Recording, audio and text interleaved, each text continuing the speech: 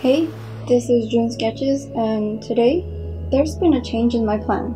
I'm moving the vlog videos on a different day, so follow me on my Instagram for when I decide what day to post my vlog videos from now on. And let's get to tackling this painting.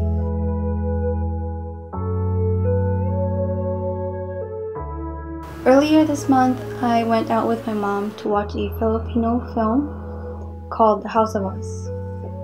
The premise of the story is basically about two people who fell in love at a young age, and they go through a flurry of obstacles which breaks them apart, only to then again be thrown into each other's lives. It's a pretty basic romance story, and I think for what it is, it was done pretty well. I fell in love with a few cinematic scenes from this movie, and since I'm always a sucker for Kath Neal movies, I fell in love with it.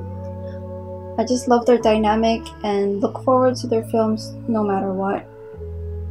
And actually, last year I watched one of their movies on my way to the Philippines, and it's called Barcelona, I think. And I love watching them. I think they're great together, and I enjoy their movies. I look forward to their films. I think they're great. Like, full-on biased, I think they're great. While I was watching this movie, I was reminded about true-to-life events occurring around me. And it was difficult to just watch and enjoy the film without comparing it to my surroundings, the people around me, and to my life. And a lot of the scenes felt so relatable to me. And I think that's what really sold it for me, is that I was able to connect with the movie much more so than I would if the things happening in my life wasn't happening. And if you want to know more about what I actually think about the premise of the story and how I connected to it, you can go ahead and follow me on my blog. The link will be down in the description or on the screen, like always.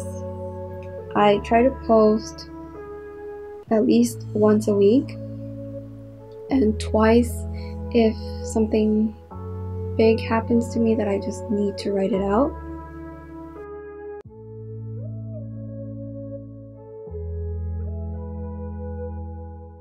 A great thing about Filipino films is that they are released with subtitles.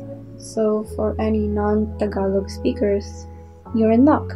You can go to a theater without worry you won't understand a single word, because there it is, subtitles. Normally I would be peeved about having subtitles in the theaters if it's not really necessary, but for someone who watches K-dramas and other films that need subtitles, because I can't understand certain languages, I was okay with it. It didn't bother me. Usually it would bother me, but probably my biasness for this couple was working in overtime, and I wasn't bothered by it at all. I can only imagine us both loving through the night. Anyway, going back to the film, I was really inspired to paint something, and I just couldn't not paint one of my favorite scenes from this film. So, spoilers for any one of you who haven't seen it, but seriously, if you're watching this, you've probably seen it, and it's been almost a month since it's been released. So you can't really avoid it when you're in the internet. And so let's just get on with it. So this is a scene from their Amsterdam trip.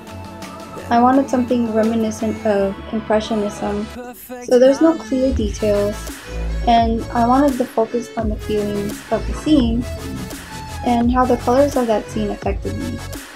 It was just a bright but intensely sad scene.